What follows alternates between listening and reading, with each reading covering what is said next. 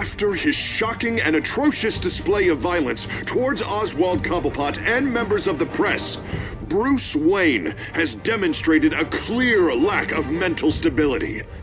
That is why, regrettably, I made the decision to have my old friend hospitalized in Arkham Asylum. Even with Batman as its protector, Gotham already has enough deranged criminals on its streets.